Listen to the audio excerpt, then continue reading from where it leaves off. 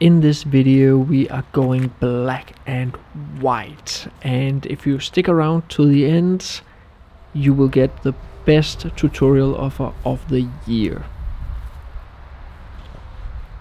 In today's video I am out to do some high contrast black and white photography. And I'm the first to admit that I'm not doing a whole lot of black and white landscape photography. And ironically, the main reason for that is that doing black and white photography, you leave too much of reality behind. Now, I have no problem whatsoever with composite photography, with highly edited photos and so forth. But for the most part, I prefer to have my photos grounded in reality. And black and white photos have a tendency to move too far away from that. I enjoy colors, I like colors, I see colors. Maybe there's something a little bit to do with my color blindness. But nevertheless, today I want to give it a go because I have a vision in mind. And I do think that when you do set out to do black and white photography, it is important to have an idea about what it is you want. You can probably, when you're out in the field with some experience, see, okay, this photo will do great in black and white, or this photo will do great in black and white. However, in my experience, it is a good idea to have some kind of pre-visualized idea about what it is you want. So that is why I have come out here to a couple of my favorite trees. I have visited them before here on my channel, and as you can see, it is a beautiful day. We have some sun, we have some not really clear sky, 50% clouds in the skies, 30% clouds-ish, but that is very much on purpose. Clear blue skies and then with some puffy clouds, because then we have some interest in the skies. And the main thing about doing this kind of photography in high contrast light is because we are doing high contrast black and white photography. And when I'm talking about having something pre-visualized, having a plan, the entire idea about how I want to edit this photo is to darken the blues in the photo. So I want to darken the blue sky as to have the clouds really pop. When I'm also using the trees in the foreground, it is very much still my subject. That is what I'm photographing in this scene. It is the trees. But the trees have to also stand out. And as you can see on my footage here, the trees are dark on this background, as the background is right now. So if I have a blue background on the trees and I darken down the blues, then I will have dark trees on a dark background. And that is where the clouds come into the picture, literally. Clouds come from over here and move into the picture. And using those clouds, I want to take the photo when the clouds are behind the tree and I hopefully have a fairly clear sky above. In that way, according to my plan and according to how I pre-visualized the photo, I will have a dark top in the photo, and then I will have a brighter middle part of the photo where the trees are beautifully silhouetted against some puffy white clouds.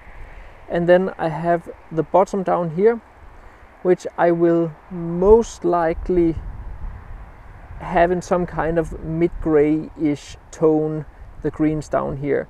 I'm not entirely sure what I'm going to do with them, if I'm going to darken the greens down too, but I am definitely going to darken down the blues. So that's my plan for this photo. Right now I have a little bit too many clouds in the sky, so I'm basically just time-lapsing this. I can put it up here so you can see the photos I'm getting. I'm not sure how many I will actually get, so there is a proper time-lapse.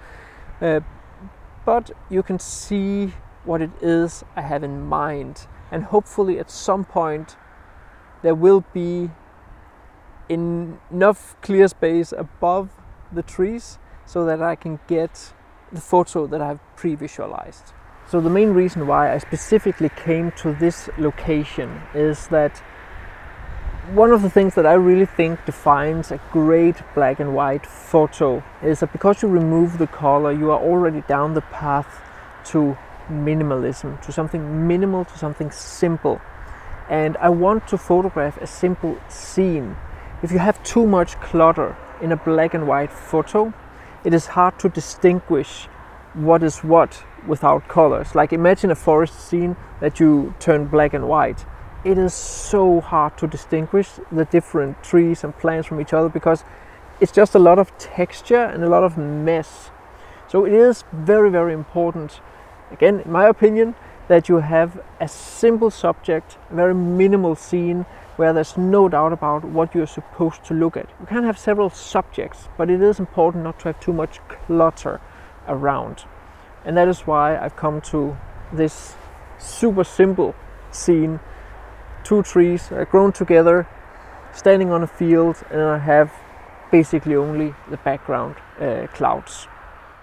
Now, since I do know that I'm going to turn this photo into black and white, and I already know that the blues are going to be very deep black, so I have the high contrast between the clouds and the sky, then I can actually help my editing by darkening the sky even more while I'm out in the field photographing. So that is why I put on the polarizing filter. So right now I have the sun up here, and about 90 degrees to the sun I have the trees ish. 90 degrees are over here, so 80-ish degrees. And that means that when I put on the polarizing filter, then I darken down the background sky even more than what was already there. So you can see here on the back of my camera, you can see how the sky appears darker than on this camera here, ish. I'm not entirely sure if you could actually see it, but that is how it looks. Now in regard to the settings, when I do use a polarizing filter, I prefer to photograph in manual mode, because then when I turn the polarizing filter, it's easier to see whether the polarizing effect is on or off, because it darkens down the photo.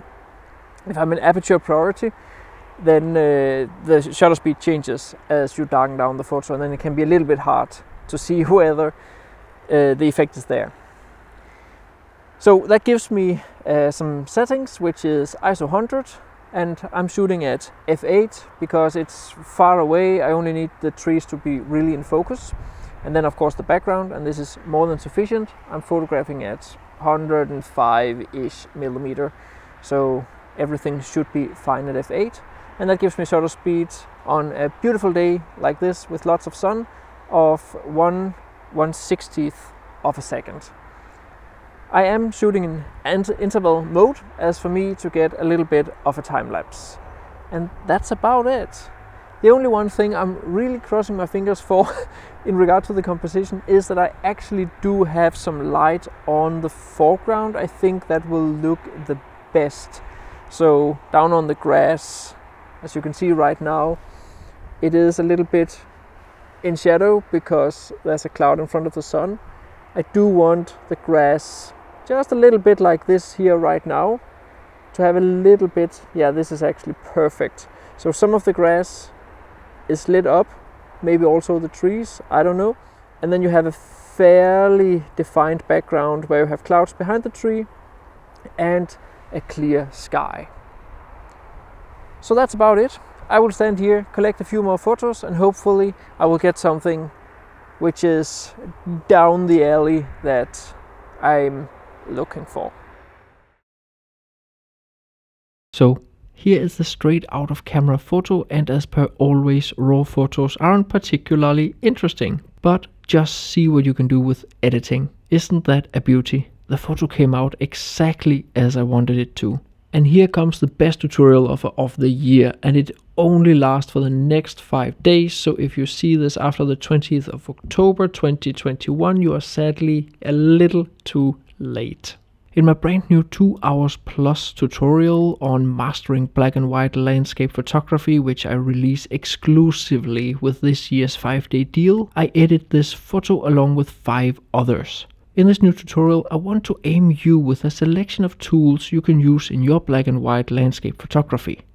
I talk about both the philosophy of black and white photography, composition, the use of light, the perception and interpretation of a black and white converted photo, and how to use different editing tools to make your vision come alive. I mainly use Adobe Photoshop's RAW converter Camera Raw, which has the same editing algorithms and almost the same interface as Adobe Lightroom. And then I finish the photos off in Adobe Photoshop. However, if you prefer to stay in Lightroom or Camera Raw, that is completely possible too. To any newcomers, the 5-day deal is the single best offer on the market for you to acquire a ton of high quality educational photography material from some of the leaders of the industry. Material from Scott Kelby, F-Stoppers, Serge Remeli, Tim Shields, Peter Hurley, Greg Benz, Brian Peterson, Jimmy McIntyre, Ryan Dyer, His High Lord Gavin Hardcastle, and my 2 friends and colleagues Nick Page and Nigel Danson, and many more. There is actually a total amount of 21 products or tutorial collections in the main 5-day deal photography bundle, which normally has a collective price of $2,232 but you can actually get it for the obscenely low price of only $89. I participate again this year because I truly believe this is the offer of the year for anyone interested in learning about photography. There is just nothing like it, and 10% of the profit goes directly to a good cause.